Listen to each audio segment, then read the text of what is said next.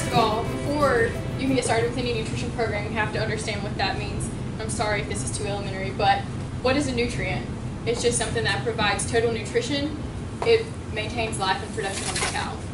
Nutrients can be all sorts of different things, but without them, you don't have life, you don't have maintenance, you don't have production, you don't have anything. The classifications of nutrients are energy. Sometimes people break those down into fats and carbohydrates. Protein, minerals, and vitamins, which a lot of people lump together, and then water, of course, which is probably the most overlooked nutrient of all, but is essential for life nonetheless. All right, so with nutrition, why is nutrition important? So what did we say a nutrient was? It's essential for life, it's essential for maintenance, so why is it important for a beef cow? Why is it important for you? Why is nutrition important at all? It helps you grow, it helps you maintain, it helps you live, it does everything. So it plays a key role in ensuring that they stay in proper physical condition. It ensures that they give birth to and wean a strong, healthy calf for you every year.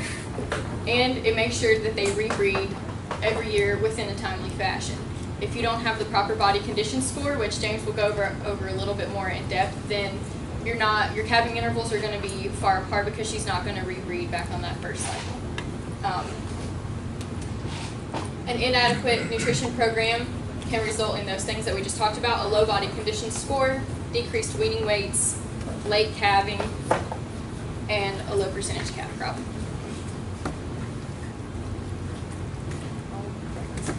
So I'll try not to read too much off the slide. I'll try to paraphrase, but whenever you have calves and they're at weaning weights, why is nutrition important for them? Why is their management important? Around weaning time, nutrition is important for them because this is the growing stage of their life, and if you don't have that nutrition at the proper level, then they're not going to grow to their full potential, even if they have the bloodlines there to back it up.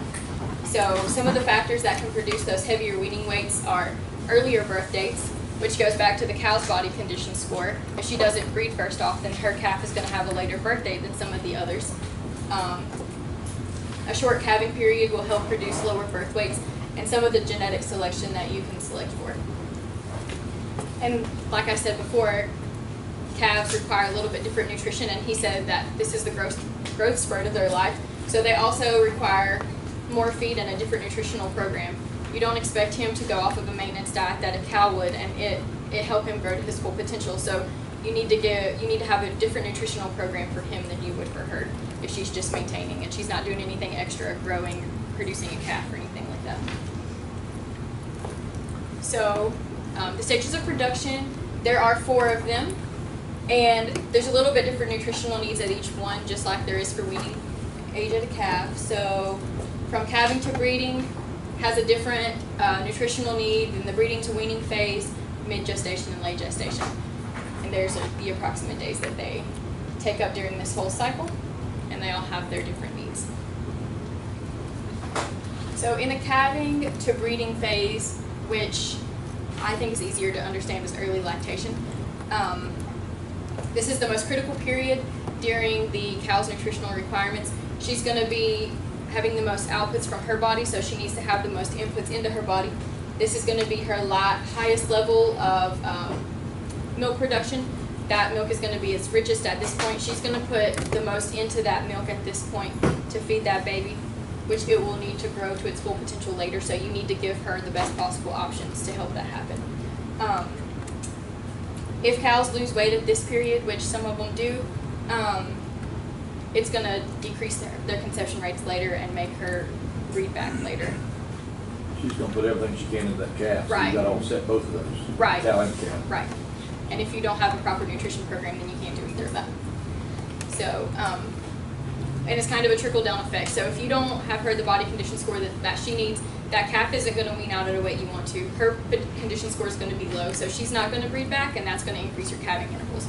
So to keep all of that from happening, you have to keep your nutrition program pretty low, where she needs it to be. The second phase was breeding to wean. This is when milk production declines a little bit. that calf's going to start helping take care of itself. He's going to start grazing. You can start supplementing, and he can start eating on his own. She is going to start, after breeding, she's going to start putting things into her body, produce the next calf, but this calf isn't going to take quite as much because he's going to start eating on his own. So she should gain a little bit of weight back here because her outputs aren't quite as much, and for some areas, or depending on when your calving season is, this could be in the good part of the summer when grass is good, it's plentiful, it's nutritious, so it's not going to be in the winter when it's dormant.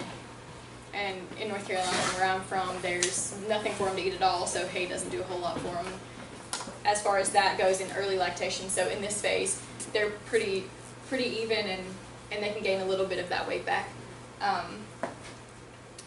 And nutrition rarely affects the developing fetus at this stage, but if a cow is really emaciated or she's not getting what she needs at all, then it can affect it. It shouldn't, but it can if it gets severe enough. The third phase is mid-gestation with the calf weaned. In this phase, the cow is just doing herself and the next calf that she's producing. The other calf is already weaned, so he's not taking a lot. So she can start putting things back for herself. She can start building her body condition score back up if it were low. So she doesn't need a whole lot of extra supplementation at this time. More of a maintenance diet, slightly above, if she's not an easy keeper. But the requirements for the fetus are small in terms of nutrient requirements at this phase. So she can do with a little bit lower quality feed without affecting her production because she's in kind of a maintenance mode at that point. In late gestation, and that little piece up there, I'm sure you know that, the total live weight of the pregnant cow includes the calf and its membranes as well.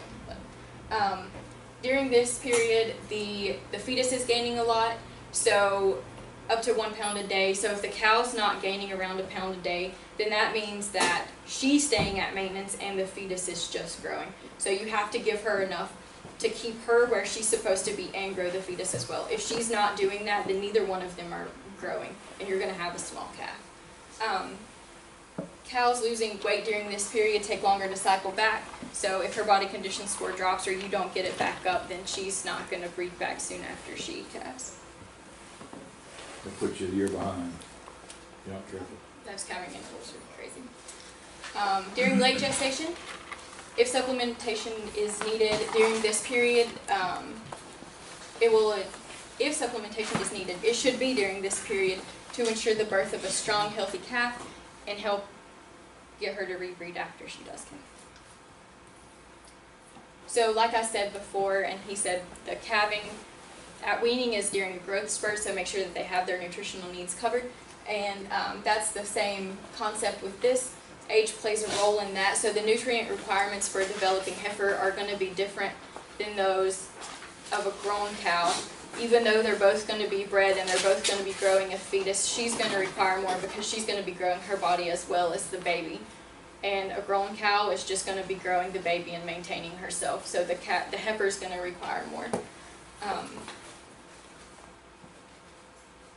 And then one thing that it says down there, it recommends if you do sort them out, to sort yearling heifers, 2-year-old bred heifers, and then older cows into a group, not with mature, normal body condition score cows, because they need a little bit more supplementation and a little bit higher quality feed than just a cow maintaining would. Does that make sense? So some of the nutrient requirements. I'm not going to go into this real in depth because James is going to cover it, but if you do have any questions, let me know. For you to be able to decide what your cows need and what feed and what supplement you need, you must first determine what their intake should be. You need to calculate what their dry matter intake should be and the quality of the forages that they're getting, whether that be hay, grasses, whatever it is that they're going to be eating. I just wanted to show you this table, and I highlighted the ones in yellow. Those are for early lactation because that's going to be the time whenever she needs the most nutrient, and for the younger heifers. So during that early lactation phase, they need higher protein levels and higher nutrient levels than they do in any other phase. And that's what I wanted you to see in that table, and that's why they're highlighted in yellow.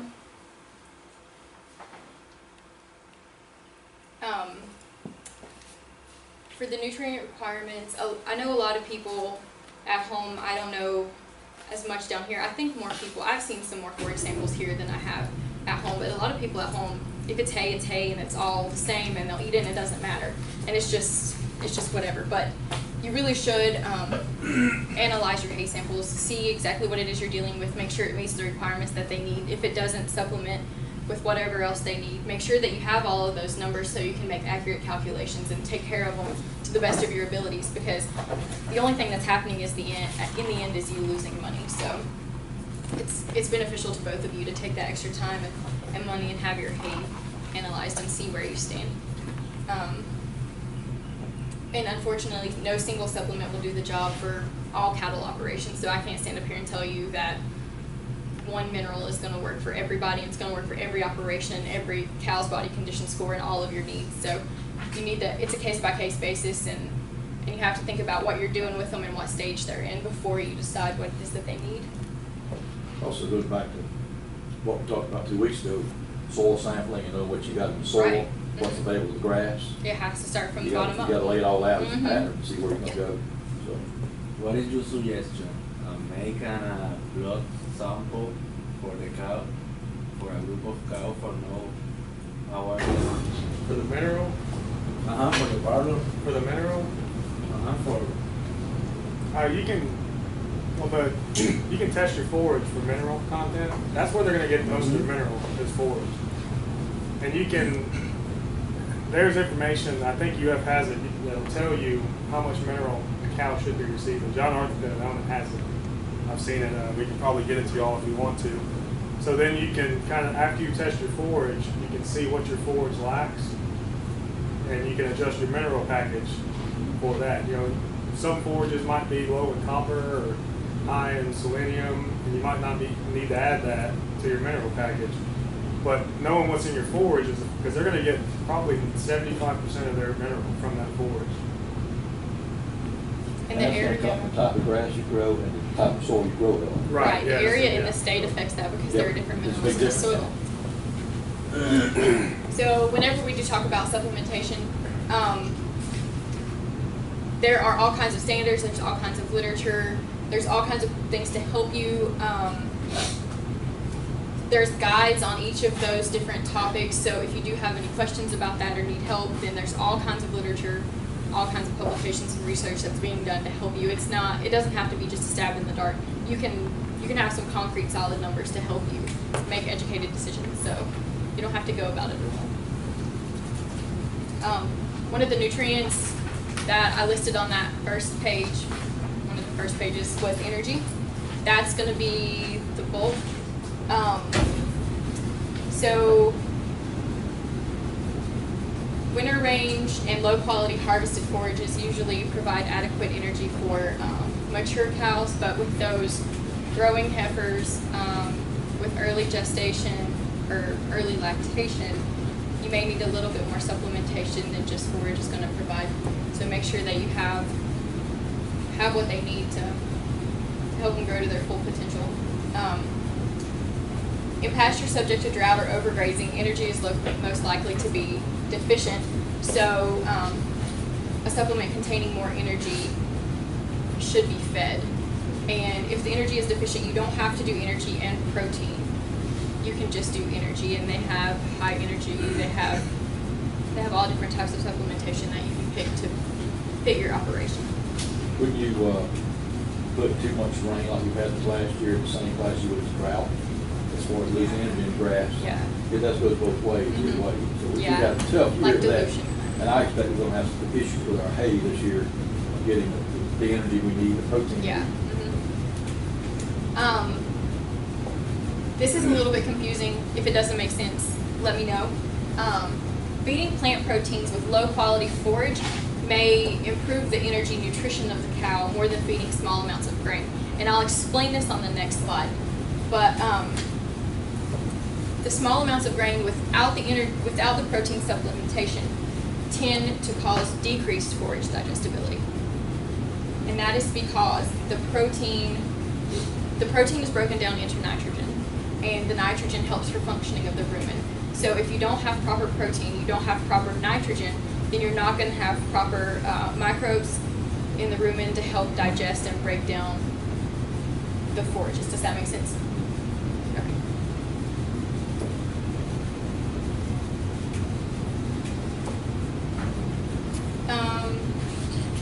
Do a lot of people, do any of you feed legume hay? Feed what? Feed a legume hay?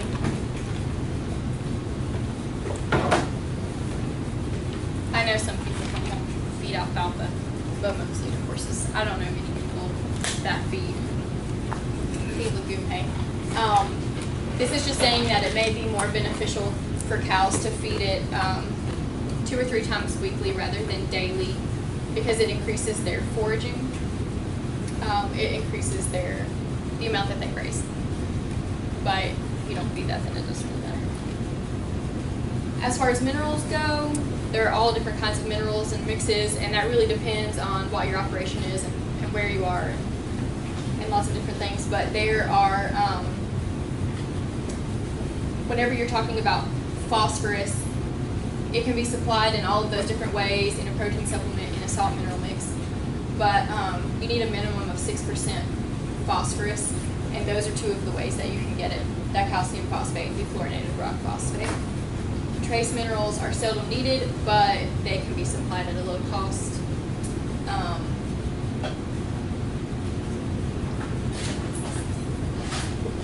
Calcium phosphorus ratios, they can be issues, like it says, in a lot of small ruminants. I haven't seen a lot of issues with calcium phosphorus ratios in beef cows, especially not here. So you shouldn't have any issues with that. If it gets much out of the way of a 3-to-1 ratio, then you can start seeing some issues. But as long as you're feeding something commercial, it's usually pretty balanced, and you can check the feed labels to see where it stands on them. So, like we said before, nutrition is where it all starts. If you don't have the right nutrition, start out with the body condition score. You're not going to have high weaning weights. Your calving intervals are going to be long. So the main takeaway point, bottom line of all of that is keep her happy and she will produce well for you. Both of you will make money. Everything will be good. So a happy cow is a productive cow. Anyone have any questions?